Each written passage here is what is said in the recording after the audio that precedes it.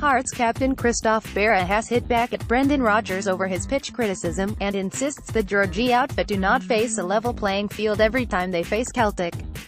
Rodgers claimed he was embarrassed with the surface as Hearts deliberately left the grass longer in a bid to stifle the Hoops' normal passing game on Sunday.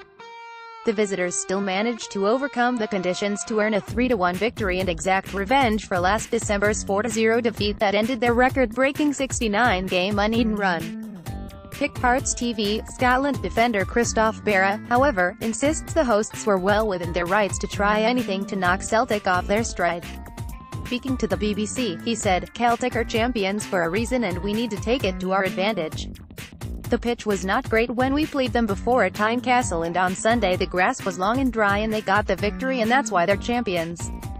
You're not going to have it nice and slick for Celtic with their top players. At the moment, we're not at a place to be competing with Celtic at that level. Celtic, financially, they're miles ahead of us. Squad-wise they're champions for a reason. They've got a great manager and great players and you can't take that away from them. If you look at our bench, we've got a lot of young, inexperienced players and they're bringing on Scott Sinclair, Patrick Roberts and Stuart Armstrong, players who are internationalists and could play in the Premier League. We're bringing on 16, 17 years olds and that's the gulf in difference."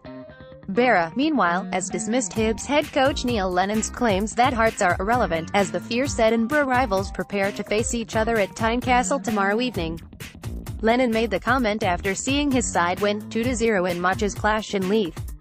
The defeat all but ended Hearts' hopes of catching fourth place Hibs, who remain in the hunt for second with 2 games left to play. Berra said, "That's football talk, rivals and just getting headlines, we'll take that with a pinch of salt. Hibs have been really good, Neil Lennon and his team have got a lot of credit and rightly so. We've been very inconsistent, especially away from home. A lot of things have happened on and off the pitch which can't be helped. Next season is a new one. Football swings and roundabouts and it's about how you start next season. You need to make sure you start well and hopefully on our behalf it can. Remembered for the good things." Sunday's defeat to Celtic was Hearts' first league setback in Tynecastle for a year, but Berra admits they must improve their woeful away form next season. He added, "We know how good we are at Tynecastle and that's not the problem really, it's our away record that's been at fault for a long time and we need to do something about it.